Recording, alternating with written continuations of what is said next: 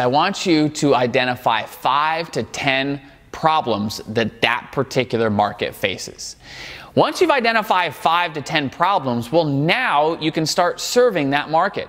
If you don't know the problems that the market is facing, it's going to be very hard, not only from a marketing standpoint, but also from a content delivery standpoint. So this little bit of research really helps you out. How do you find problems? You go into things like Facebook groups or Google groups or whatever kind of, wherever your market is gathering. And you look for questions that people are asking. Where are people getting stuck? What are they getting hung up on? Those are the 5 to 10 problems that you want to identify.